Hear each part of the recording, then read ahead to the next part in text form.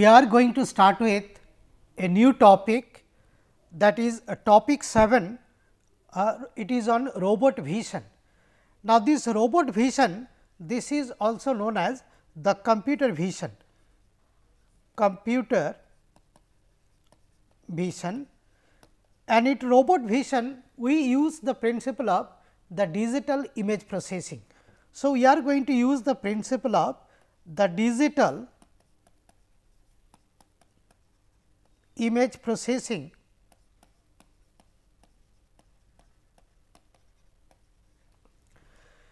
Now, the aim of this robot vision or the computer vision is to help the robot to collect information of this particular the environment. Now, let us see how can a robot can collect information of the environment with the help of camera. Now, before I discuss further, now let us try to see the way we human being do collect information of the environment with the help of our eyes. So, with the help of our eyes, we take photograph or snap of the environment, and there is a lot of processing in our brain, and consequently we could identify that this is object A, this is object B present in a particular the scenario or project in a particular the image or photograph. Now, exactly this particular principle we are going to copy in the artificial way in robot vision or the computer vision. Now, once again let me repeat, the purpose of robot vision is to identify and interpret the different objects present in a particular image or the photograph. Now, let us see how to carry out. So, this particular the digital image processing or the robot vision or the computer vision. Now, the purpose, as I told, to extract, characterize and interpret objects present in a scenario or a photograph with the help of camera. Generally, we use some sort of CCD camera, the charged coupled device camera. So, we capture image with the help of the CCD camera. Now, as I told, so by CCD we means charge coupled device camera. So, this is actually the step 1 of this particular the computer vision or the robot vision, and once you have got this particular the image of the environment collected with the help of so this particular camera. So, it looks like this. Supposing that, so this is the computer screen. So, this is the positive y direction and this is the positive x direction. Now, here actually what we do is, so with the help of camera, the image or the environment whose photograph we have taken, so that is actually transferred to the computer, and on the computer screen we will be able to see this type of image.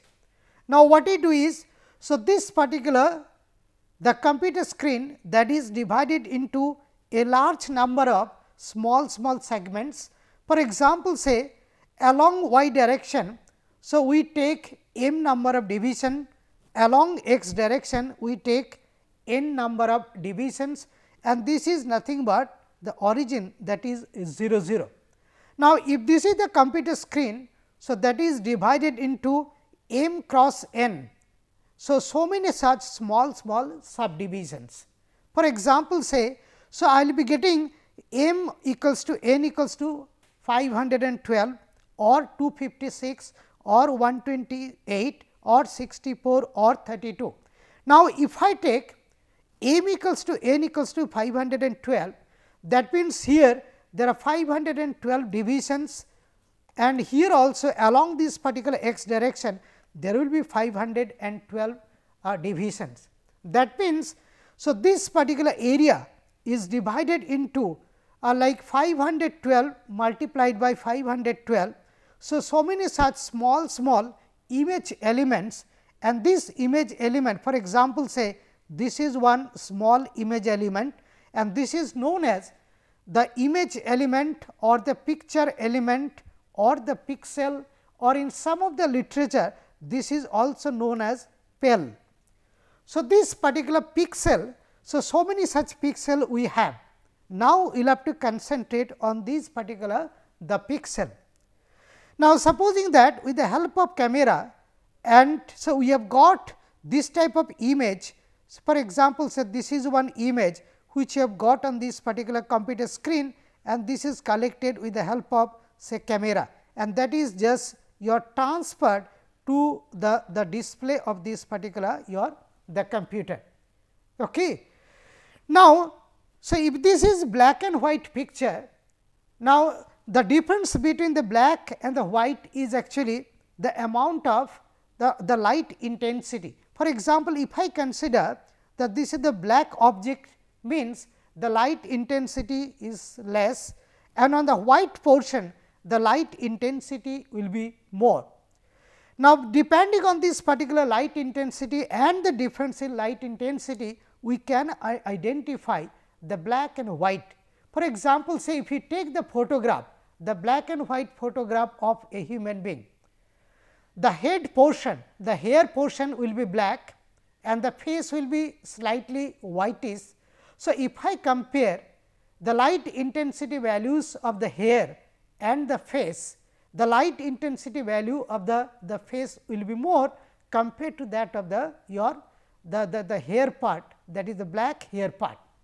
So, this is the way actually we can find out the difference between the black object and white object due to the difference in light intensity. Now, supposing that we have got this particular picture, and now actually we are going to find out what should be the light intensity at each of these particular the pixel. Now, to do that actually what we do is we try to take the help of step 2.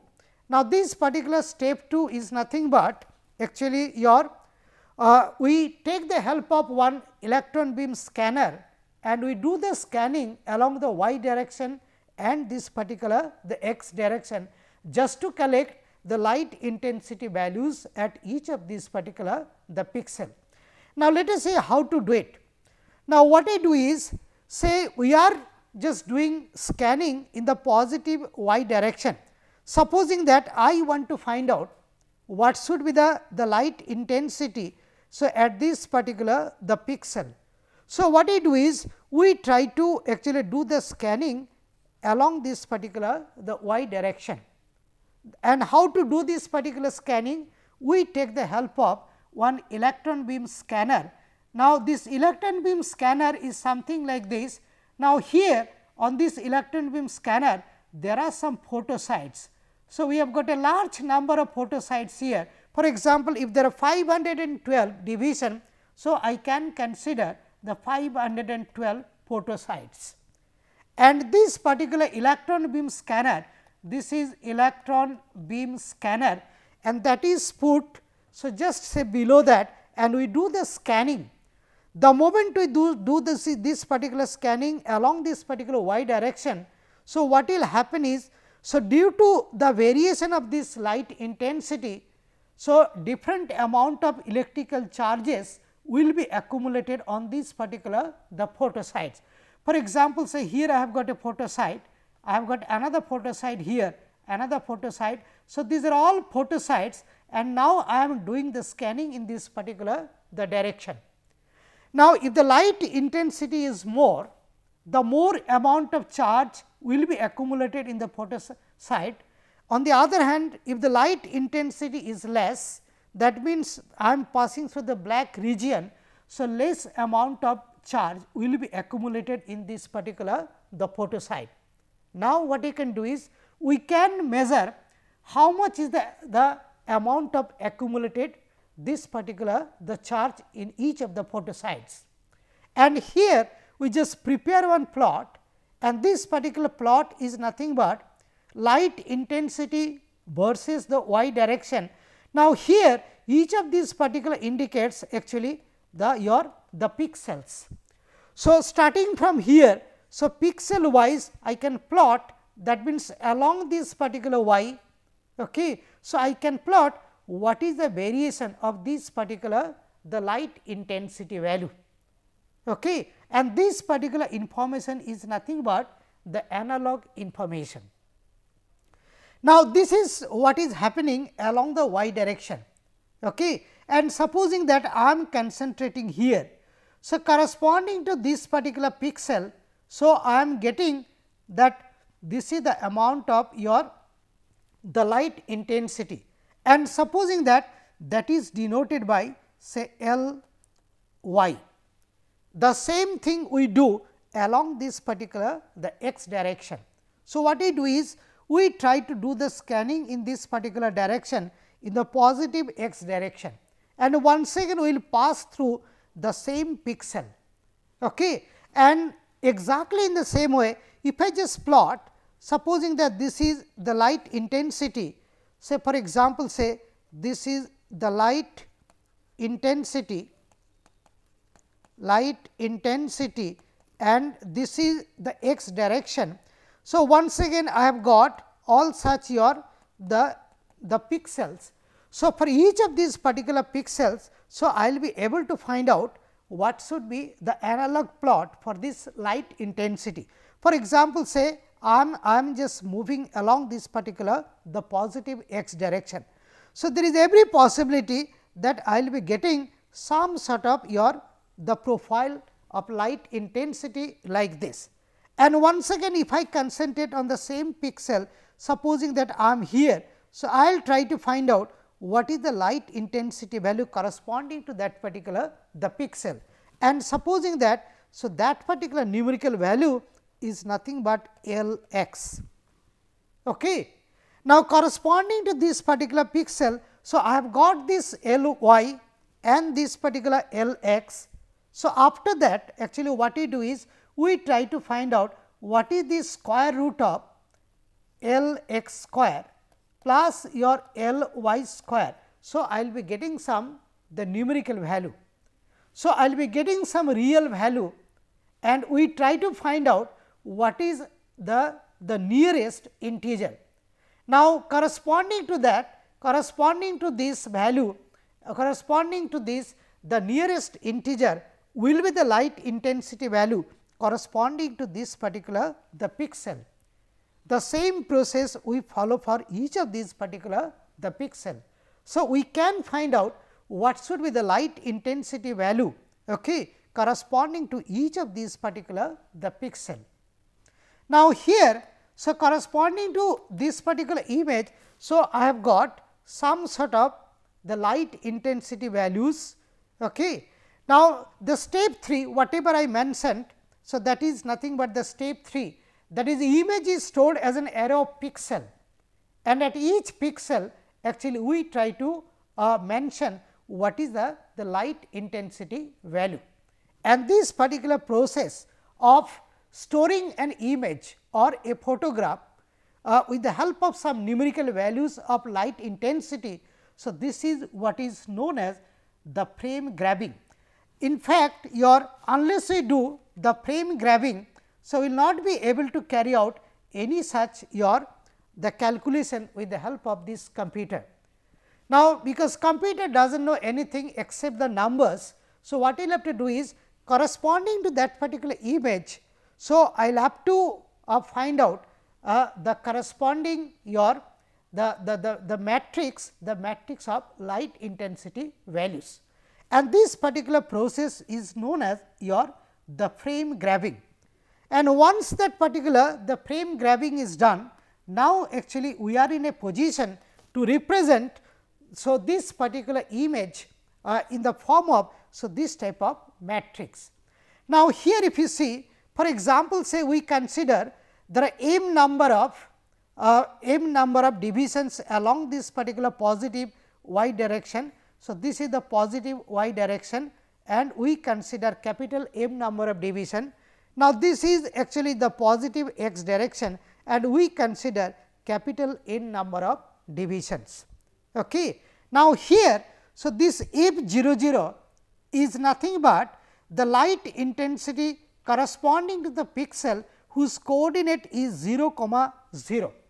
Similarly, so this f n minus 1 m minus 1 is nothing but the light intensity value corresponding to the pixel whose coordinate is n minus 1, m minus 1.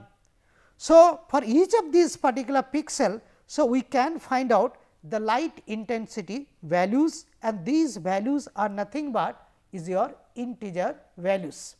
Now, here I have written, so f x y indicates the light intensity of the image at the point x y.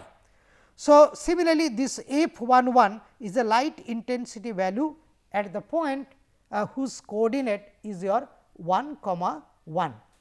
So, this is the way actually we can represent one image with the help of a matrix of some numerical values, and these numerical values are nothing but the light intensity values in the integer form.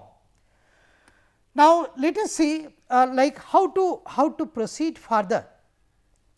Now, here actually what we will have to do is, if you see this particular the matrix of light intensity values. So, this particular the matrix cannot be very accurate or the correct. The reason is very simple. The quality of this particular image or the light intensity values depends on a number of parameters. For example, it depends on the level of illumination at which we are taking that particular, we are collecting that particular picture. It depends on the angle at which I am collecting that particular picture. It depends on actually the expertise of the operator. So, this data which you have got corresponding to this particular image may not be very accurate. So, there could be some noise, there could be some sort of imprecision, there could be some sort of uncertainty, and that is why we take the help of one step that is called the pre-processing. So, we try to do some sort of the pre-processing, and if you do this pre-processing actually we can remove this particular the noise from this the matrix. So, the purpose of pre-processing is to the remove noise from this particular the light intensity values, or sometimes there is a possibility that some part of information will be lost from this particular picture, and we try to restore that particular the information. So, if you want to reduce the noise from this particular data, or if you want to restore some sort of lost information, we will have to take the help of some sort of pre-processing. Now, if you see the literature, in fact, we have got different methods for this particular the pre-processing. Now, here I am just going to discuss the principle of each of these particular the pre-processing methods. So, this is actually the thing which will be getting. So, this particular matrix corresponds to your the image. Now, let us see how to do this particular the pre-processing just to reduce that noise from the data. So, methods of pre-processing, as I told, there are several methods, and out of all such methods I am just going to discuss a few very popular method. For example, say the masking is a very popular method for pre-processing.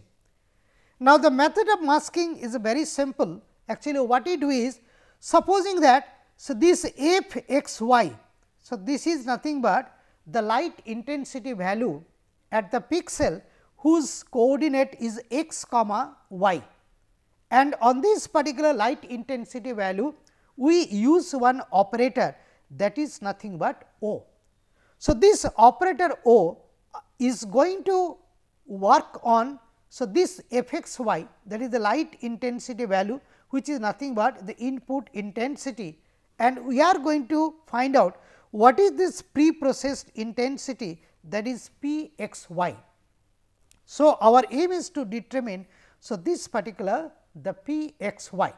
Now, let us see like how to determine this particular the P x y, that is the pre-processed data.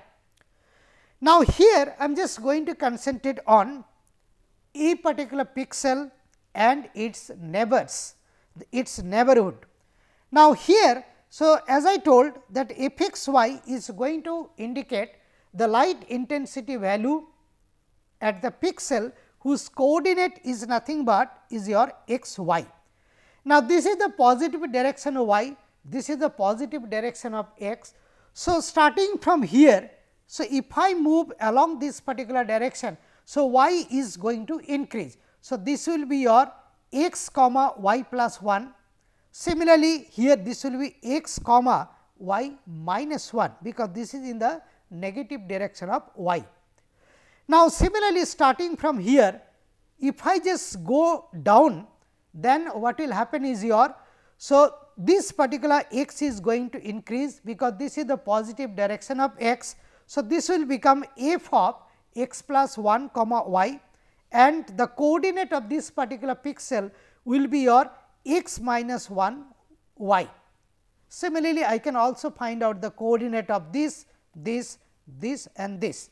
Now, if I concentrate on this particular pixel that is denoted by q, whose coordinate is x y and whose light intensity is f x y.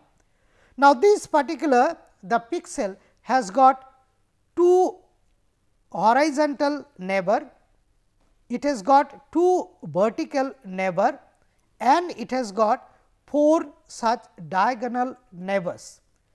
So, once again let me repeat that for a particular pixel there are 2 horizontal neighbors, 2 vertical neighbors, and there are 4 such your diagonal neighbors. So, we will have to concentrate on this particular horizontal, vertical and the diagonal neighbors.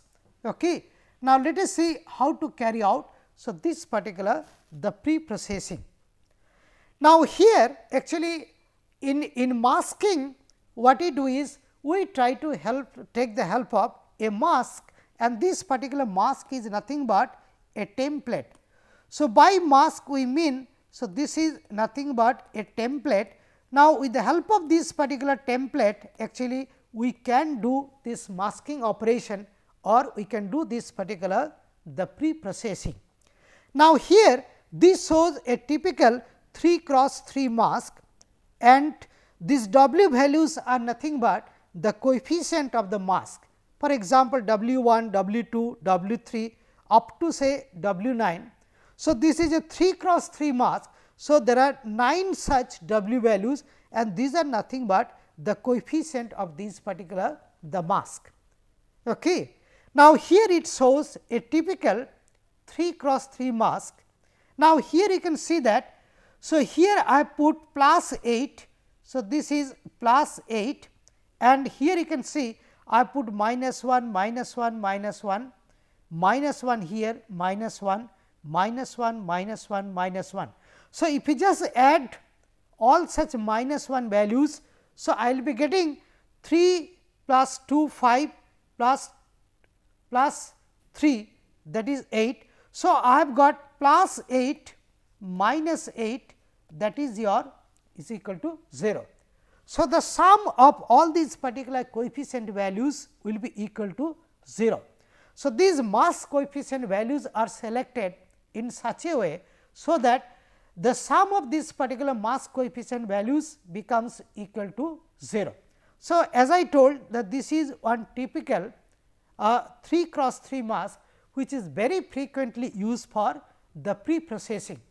Now, let us see how to implement. So, this particular the masking operation.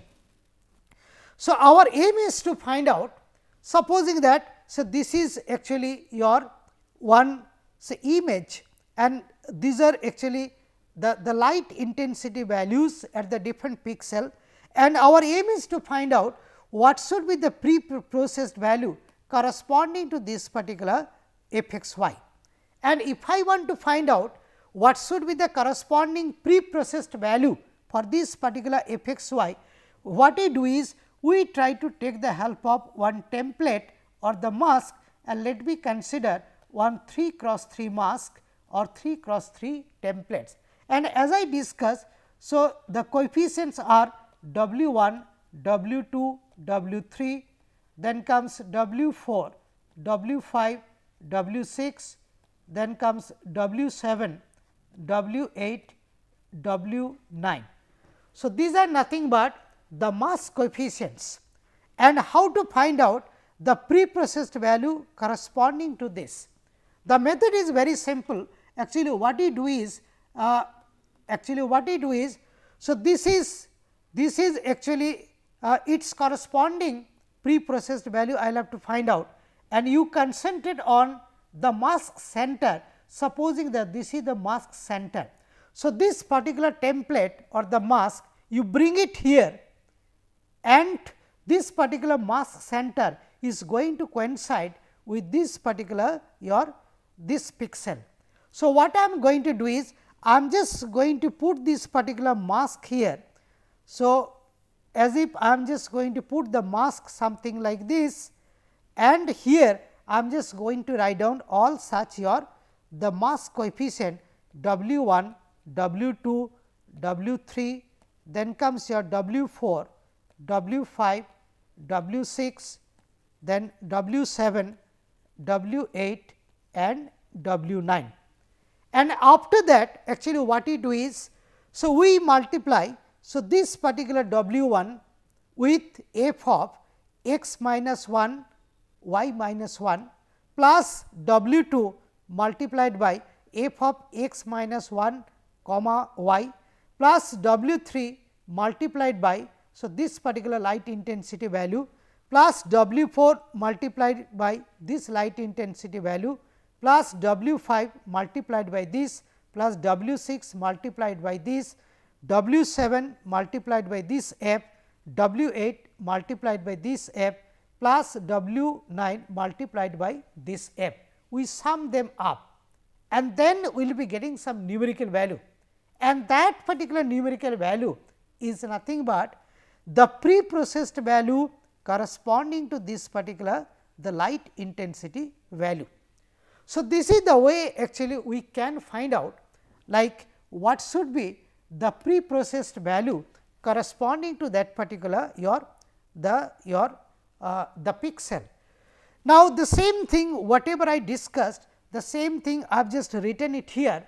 So, P x y is nothing but the operator O, that is acting on f x y, and if you remember, so W 1 multiplied by this f, W 2 multiplied by this f. So, whatever I discuss, the same thing I have written it here. So, this is the way actually we can find out the pre-processed value corresponding to that particular the masking. Now, here I am just going to take another very small example, like how to determine the pre-processed value corresponding to this particular the light intensity value. So, we have already seen how to determine the pre-processed value here, but let us discuss how to determine the pre-processed value corresponding to this particular the pixel whose light intensity value is nothing but f of x minus 1 comma y minus 1. Now, as I told that we will have to take the help of the mask, that is nothing but the 3 cross 3 matrix. So, this is W 1, W 2, W 3, W 4, W 5, W 6, W 7, W 8 and W 9. So, our aim is to determine actually what should be the pre-processed value corresponding to this particular the pixel. So, what we do is we concentrate on this particular the mask center. So, once again this is the mask center.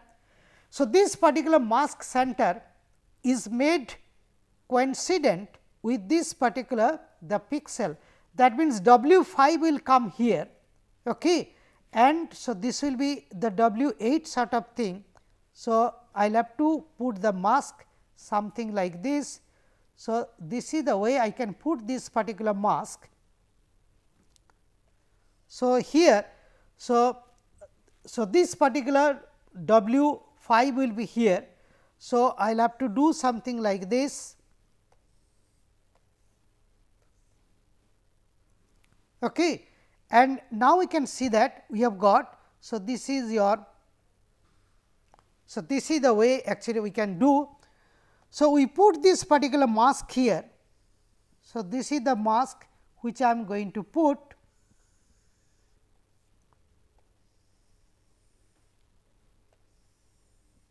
So, this corresponds to your W 1, this is your W 2, this is W 3, this is your W 4 and here we have got W 5 and we have got W 6 here, then comes your W 7 here, then comes W 8 here and this is your W 9.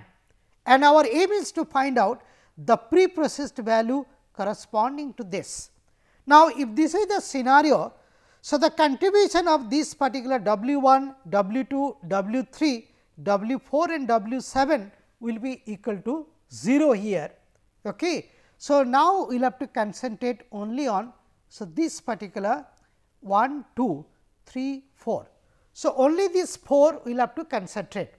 Now, if we concentrate only on this particular the 4, so I will be able to find out the pre-processed value is nothing but W 5 multiplied by f of x minus 1 y minus 1, that is this particular thing, plus W 6 multiplied by f of x minus 1 y plus W 8 multiplied by f of x y minus 1 plus W 9 multiplied by f of x comma y. So, we can find out the pre-processed value corresponding to this particular the pixel. The same procedure actually I can follow at each of the pixel just to find out the pre-processed value corresponding to that particular the pixel. Thank you.